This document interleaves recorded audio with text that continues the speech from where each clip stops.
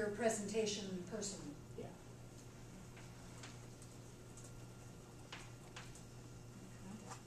Actually, if I could add one more thing that I thought about, and that's to somehow, when you're talking to whoever you're meeting with, is incorporate the fact that this is an important issue for their constituency. Make sure that this kind of affects their bottom line and their re-election chances. So, yeah, just basically make sure that this is an issue that's not just you personally are interested in, but it's a message or that resonates within the constituency as well. Miriam, did you speak?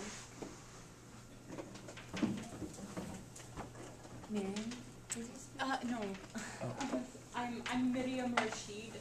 I'm with the American Friends Service Committee in Chicago, the Middle East program. I've done a handful of legislative visits, but with the organization and with kind of the districts that AFSC and our coalition partners are most interested in, and that's usually not my representative, who is Luis Gutierrez, unfortunately, just because of time and so on. My representative, Gutierrez, has a -3 on that report card, so pretty bad record, and I was just looking at his voting on these resolutions, always on the wrong side. I haven't seen one where he's voted positively, but maybe I haven't been through everything.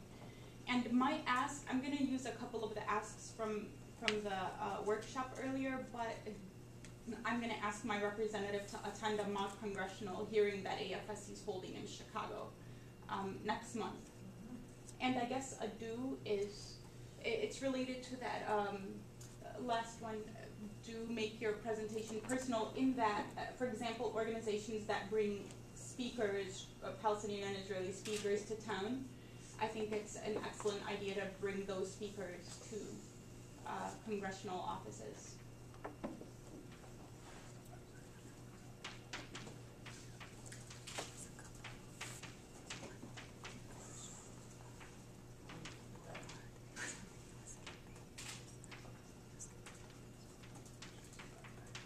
Is that everyone? Anyone want to add anything that we're really missing and glaring on this? It's a lot of good stuff. Oh, we can add it. Thank you.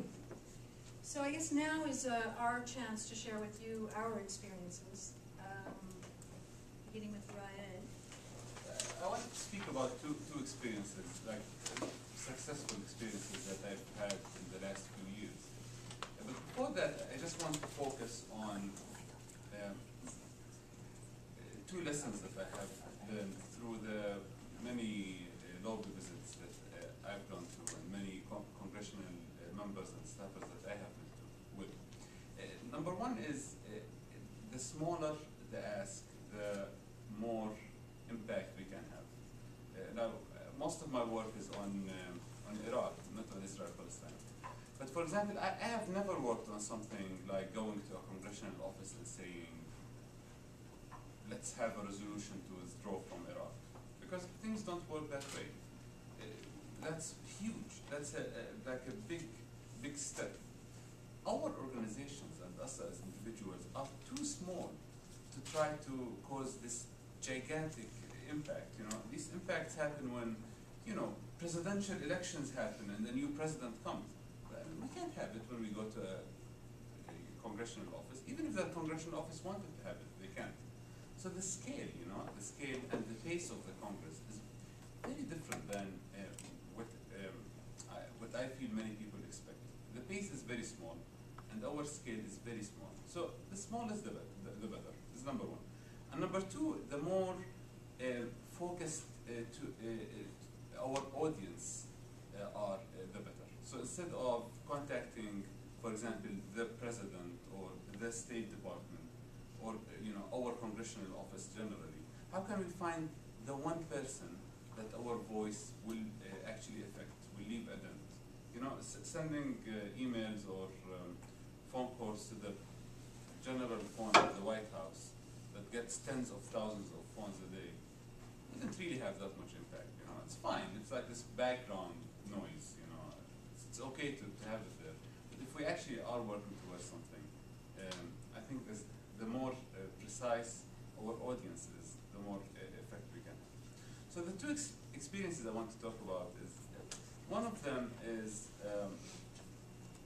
regarding information, and the other regarding legislation. Now, I devoted years of my life, like the last 3 or 4 years since I moved to DC, working on one major issue, which is one fact.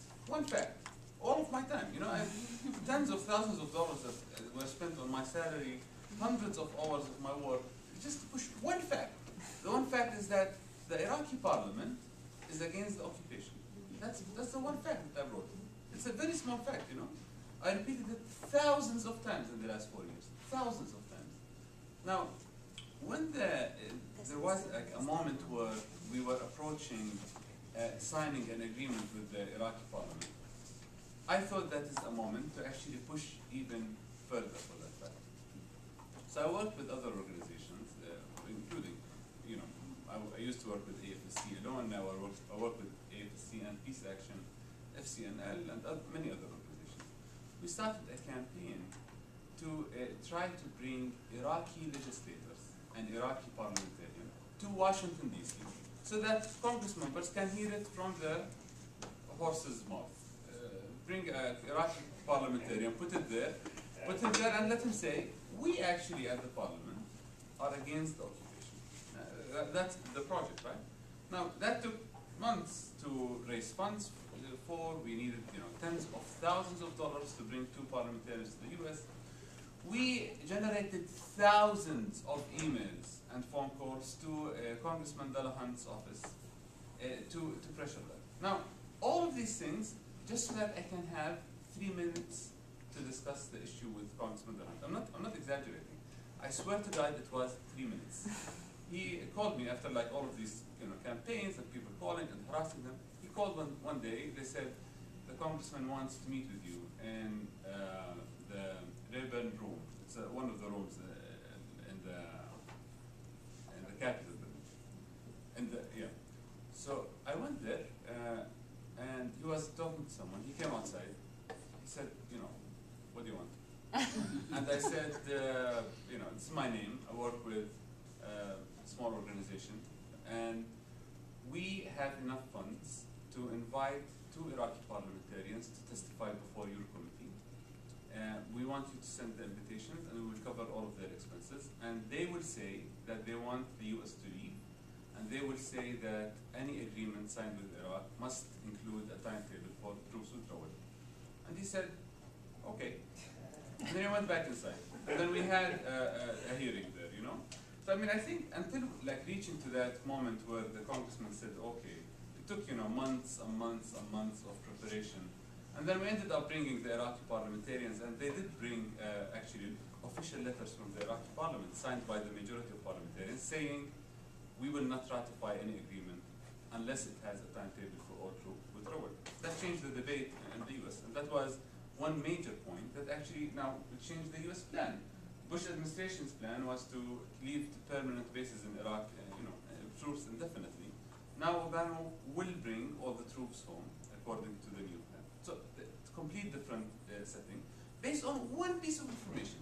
Now, when I think how much money and time was invested, I think at least the organization that I have worked with invested at least hundreds of thousands of dollars in this effect, between my salary and my other people's salaries, and the money that we brought the delegations. Every delegation costed us around $40,000. And the money that we spent on advertisements and stuff. All of this to say the Iraqi parliament is against the occupation. So imagine how much capacity we need to push one little piece of information in an issue that is not as controversial as the Israeli-Palestinian issue, you know? The occupation of Iraq is not as controversial as the Israeli-Palestinian issue. I mean, I think the Israeli-Palestinian conflict and the work on Israel-Palestine is closer to maybe abortion than Iraq, you know? It's like a standoff. I mean, you can't just bring one piece of information that would be a silver bullet, right? And people are like, oh,